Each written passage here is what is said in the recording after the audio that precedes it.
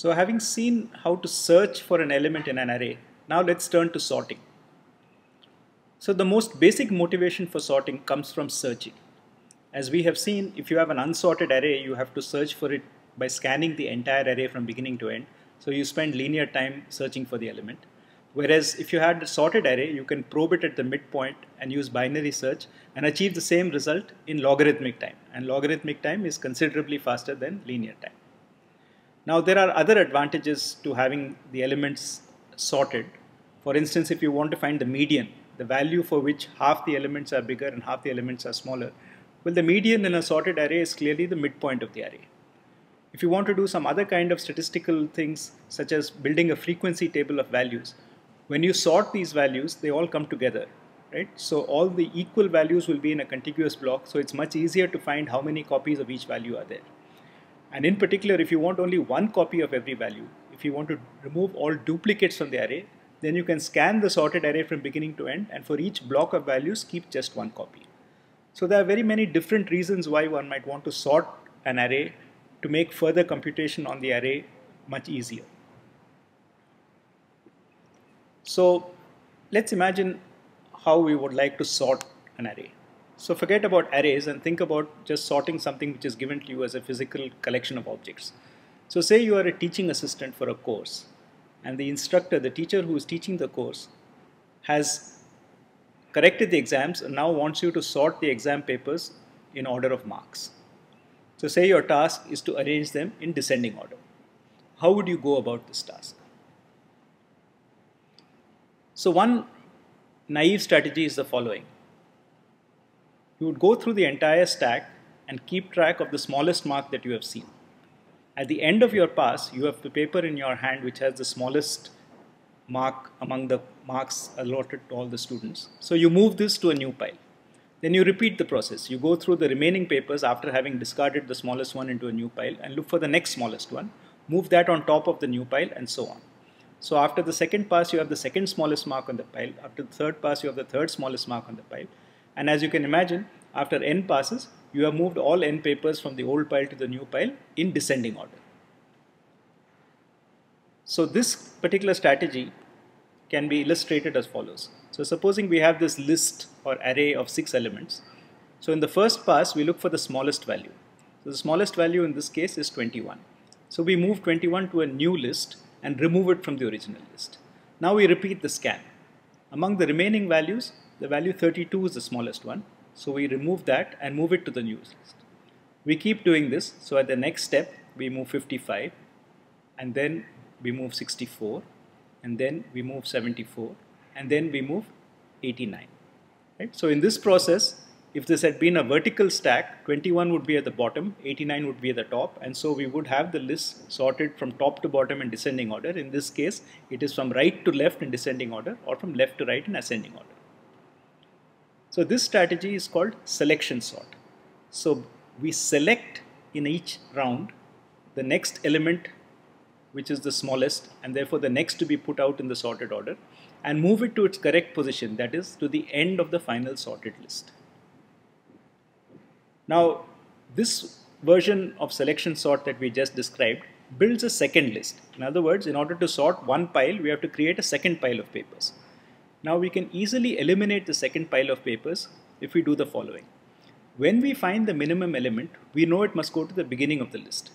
So instead of creating a new list, we move it to the beginning of the current list. Of course, in the beginning of the current list, there is another value. So we have to do something with that value. So we just exchange the positions. So we find the minimum position and swap the value at that minimum position with the value at the first position. Now the smallest value in the entire array has moved to the beginning. So now we start from the second element onwards and look for the minimum again. This will be the second smallest. So we now, having found that, we will move that to the second position in the array. So we keep doing this, and without using a second list, we are able to do the same sorting that we did before. So to see how this works, we take the same array that we had before. As we said, in the first round, we identified 21 as the minimum element, which is marked in red. And the first position is 74. So we would like 21 to be at the beginning of this list. So since 74 is there, we exchange 21 and 74, and we get this new list. In this new list, now 21 is marked in green to indicate that it is in its final position. It is the smallest value. It has moved to where it should be in the sorted list. So now we scan the remaining elements and we identify that 32 is the smallest element. Now 32 already happens to be in the second position, so we could think of exchanging it with itself or doing nothing depending on how we want to interpret it. So 32 now becomes marked green so that it stays in the correct position. Now in the remaining list, 55 is the smallest element marked in red, but it has to be at position 3, which is occupied by 89 marked in yellow. So we exchange these two and now we have 55 in third position. So we keep doing this. So at the next step we will identify 64 and swap it into the fourth position. And then we find that 74 is already in the correct position, so we leave it where it is. And finally, of course, 89 is the only element, so when you have a list of one element, there's no sorting to be done. So this procedure can be described by a very simple iterative algorithm. So what we do is that we have, if you remember, we start by scanning the entire array, that is from 0 to n minus 1. We look for the minimum element in that segment. Right? So we have an iteration which basically starts at the starting position, and then from the starting position onwards it assumes that the beginning is the minimum value, and whenever you find a smaller value you mark that as a minimum position. Now having done all this, right, you have now found the minimum from a0 to an minus 1. Then you move this value to the beginning. So you swap the starting position and the minimum position. Now we have the smallest value at a0. So now you go back to this loop and now you move starting position from 0 to 1. So you do the same scan for a1 to an minus 1. Right? And now starting position is 1, so at the end you swap the second smallest element to a1. Then you do it for a2 to an minus 1 and so on. Right?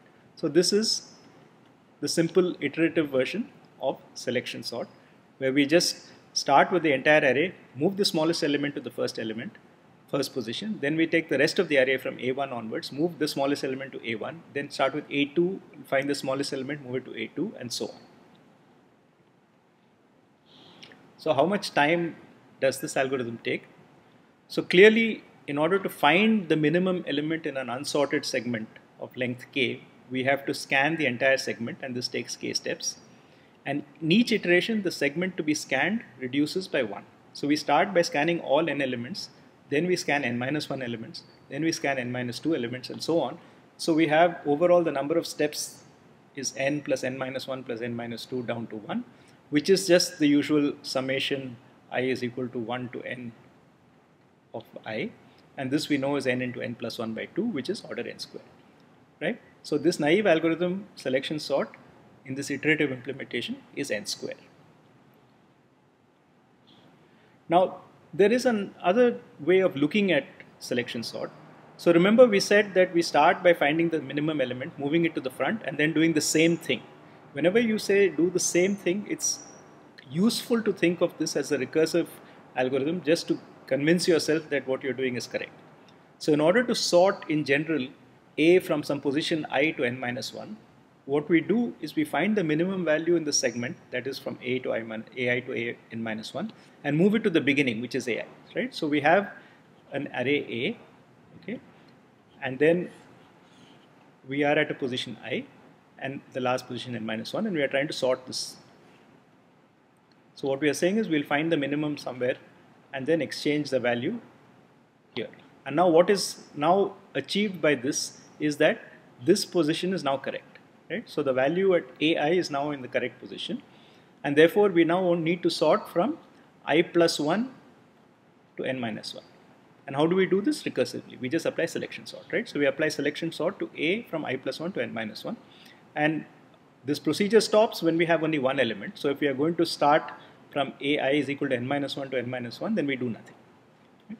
So the reason to think of it recursively, one reason is that the code becomes a little easier to read.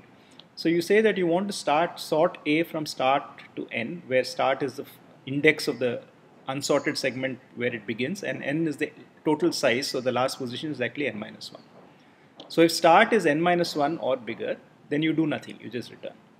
Otherwise, you find the smallest value in this segment from start to n minus 1, right? So this is the same loop we did earlier. We start with the minimum position being the beginning of this segment, and then we keep walking forwards, and whenever we find a value which is smaller than the minimum position, we update it.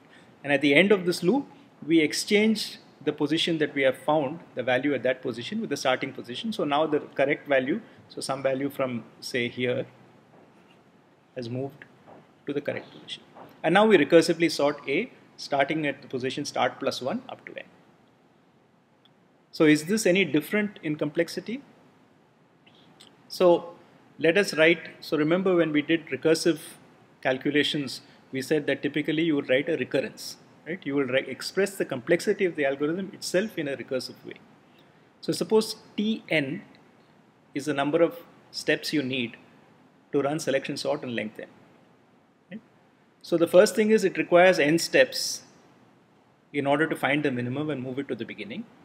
And then having moved it to the beginning, the rest of the array that is left to sort is of size n minus 1. So you need time recursively Tn minus 1, right? So therefore you have Tn, so this is the time to find the minimum. Tn is n plus Tn minus 1, which is the recursive step. And we said that if we are sorting an array of size 1, we don't have to do anything, we just return. So T of 1 is 1. So T of n is n plus Tn minus 1. But now if I take Tn minus 1 and I expand it using the same expression, I get n minus 1 plus Tn minus 2. Now if I expand Tn minus 2, I will get n minus 2 plus Tn minus 3 and so on.